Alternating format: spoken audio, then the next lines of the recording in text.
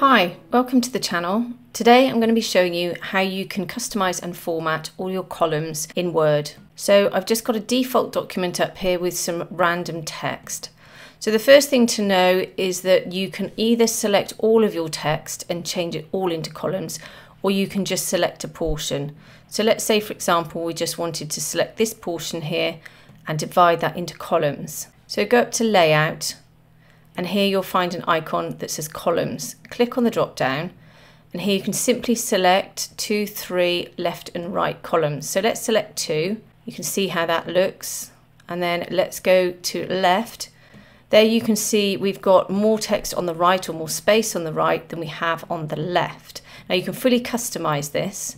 So if you go back up to columns and click on the drop down, go to more columns, and here you've got a customization menu. So currently we're on left here, and you can see we've got a different width.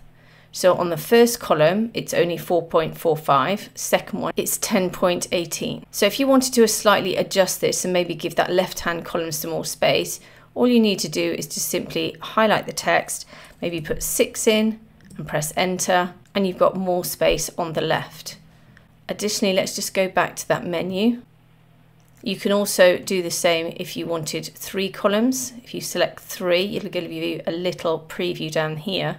Now with this, you can only change the spacing. So if you wanted a little bit more space with the written text, but not the space in between, if you just use the up arrow and increase the space in your column, in the preview you can see, and here you can see the spacing decreases.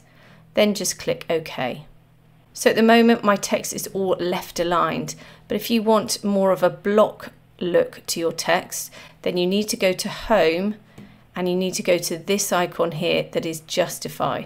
Once you click that, you can see that Word will space everything out so that your text looks like blocks. If you want to create even more space for your columns, you can adjust these margins on your document. Just go up to Layout, go to Margins, click on the drop down and select Narrow. Now you can see it's only adjusted the columns. So let's go back, Command or Control Z, select the whole document. Now go to Margins and select Narrow. And now you can see that you've got more space for your entire document and also your columns. If after doing everything you don't like it, you can simply select everything, start at the very end of the text, go to columns and simply select 1, and then it will go back to your original document. So I hope that's helped you today. If it has, please like and subscribe, and have a great day.